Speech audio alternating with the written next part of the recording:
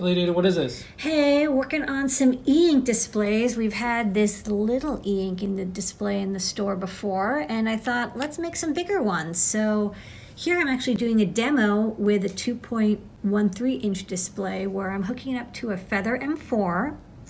And this is the 2.13 inch tricolor eInk display. It's got some graphics, and then it's getting quotes from the Adafruit quote service online using this ESP32 to connect to Wi-Fi. So this is going to the Adafruit site, getting a quote, and then displaying it nicely on an eInk display. So we've got a couple more eInks coming out, and we've got CircuitPython support for them.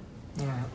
Here's some of the other ones. And so that live version is using JSON, and it's CircuitPython, and it's displaying quotes right off of our site. Yeah, and you can see the nice tricolor. It's got some red and black in addition to the white background. And we've got text and graphics working. Okay. Cool stuff. eInk snakes its way into CircuitPython.